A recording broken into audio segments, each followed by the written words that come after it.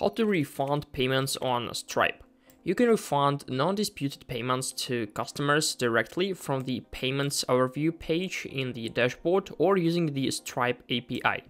The default refund amount is the full charge amount, but you can provide an amount different than the full charge to process a partial refund.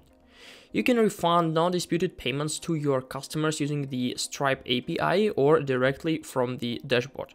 So from the dashboard, you need to follow these steps.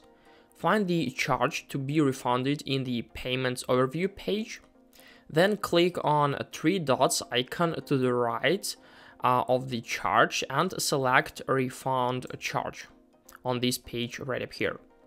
Or click on the charge and click the refund button on the top right corner of the payment page, right up here, as you can see, refund.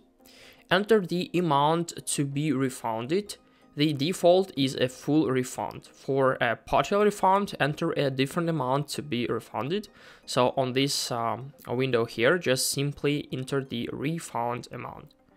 Select a reason for the refund. If you select other, you must provide an explanatory note that is attached to the refund. So you need to select it on this toggle menu. Click Refund. You can also use a Stripe API. You need to create a create refund call in the API. In the API call, include the charge ID to refund. To refund an amount different than the full charge amount, include the amount parameter and enter the amount to refund. If no amount is entered, the default action will be a refund of the full charge amount. Run the API call.